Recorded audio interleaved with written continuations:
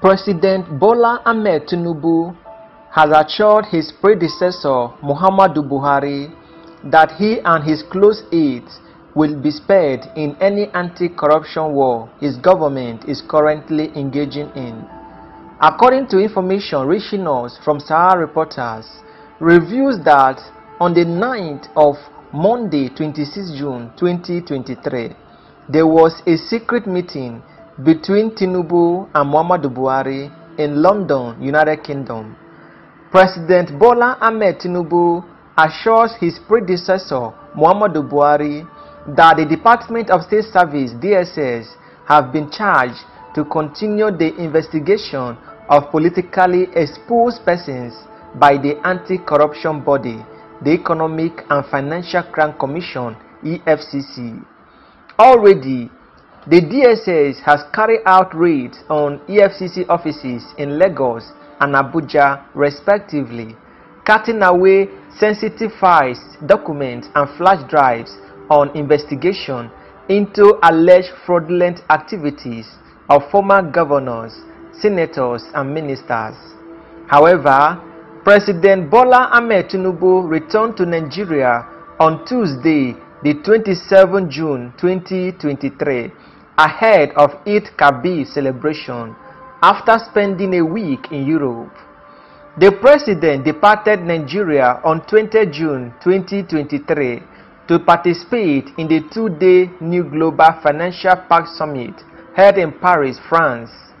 Tinubu, who was initially scheduled to be back in Abuja on Saturday, proceeded to London, United Kingdom, for a short private visit to former President Muhammadu Buhari. On Monday night, the 26th of June 2023, Tinubu met with former President Muhammadu Buhari. However, according to information from our reliable source, what formed the subject matter of their discussion was an agreement that Muhammadu Buhari and his close aides will not be bothered by any probe or anti-corruption war during Tinubu's tenure. According to statement from our source, Tinubu met Buhari to reportedly discuss that Buhari and his close aides will not be bothered with any corruption war. Earlier on Tuesday, a reliable source told our correspondent that the DSS told the anti-corruption body EFCC to stay clear of political cases for now. According to him, the recent raid on EFCC offices in Ikoyi, Lagos and later in Abuja were more political than they were made to look. The DSS had told the EFCC to concentrate on non-political cases for now. During the raids at the EFCC offices, DSS operatives carted away files and flash drives containing sensitive information about former governors, ministers and senators under investigations, the source stated. On Sunday, June 18, 2023, Sahara reporters exclusively reported that the DSS raided the headquarters of its sister's agency, the EFCC, on Friday night, June 16, 2023. It was reported that the raid lasted early Saturday morning. The action was undertaken under the cover of the night to prevent the public from knowing about it. EFCC personnel were also instructed not to mention anything concerning the raid to members of the public. An insider had told Sahara reporters at the time that the DSS was working in the interest of someone very important to President Bola Ahmed Tinubu. However, another source said it might be linked to the recent closure of the EFCC office in Ikoyi, Lagos by the DSS. Also, we learned that some of the investigators handling the case of former Zamfara State Governor Bello Matawalle were to be summoned by the DSS for interrogation. That is actually intimidation, and this is exactly what former Attorney General of the Federation Abubakar Malami did during Ibrahim Magu's tenure as EFCC chairman to get several suspects off the hook, one of the sources stated. It was revealed that Governor Bello Matawalle was being investigated by the EFCC in 2 separate cases. One of them is a case involving his private company, which got money from the National Security Advisor's Office without executing the contract, which was investigated under the chairmanship of Ibrahim Magu. The other cases involves the alleged fraud committed by Governor Bello Matawalle while in office.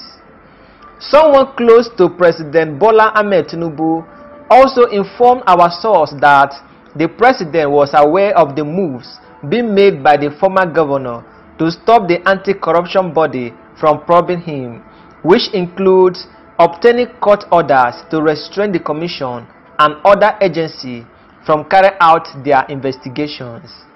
It must be noted that President Bola Ahmed Tinubu recently suspended the current EFCC chairman Abdulrasheed Bawal from office indefinitely over allegation of corruption. However, in the June 18 report, some reporters noted that it was not clear what the agenda of President Tinubu and the DSS were regarding the detention of Abdulrasheed Bawal and the cutting away of sensitive documents relating to the Commission's investigations. But revelation made by sources on Tuesday shows that the raid were politically, with the cutting away of files and flash drives related to the probe of former governors, senators and ministers. Last month, operatives of the DSS stormed the Lagos office of the EFCC, preventing officials of the anti-graft agency from gaining access to their office in Ikoyi, Lagos. Some reporters also learned from top sources in both agencies that hundreds of EFCC personnel were locked out of office due to what was widely believed to be centered on office ownership disagreements. The EFCC officers are shocked they have been using the building for more than 20 years. Several suspects are in there and there are fears that some might have been illegally released, a top source stated. However, President Bola Ahmed Tinubu later ordered the DSS to vacate the EFCC office immediately, stating that if there were issues between the two important agencies of government, they should be resolved amicably. Reacting to the incident, the EFCC in a statement on its official Facebook page described the siege as shocking, saying it had wider implications for Nigerians' fight against economic and financial crimes.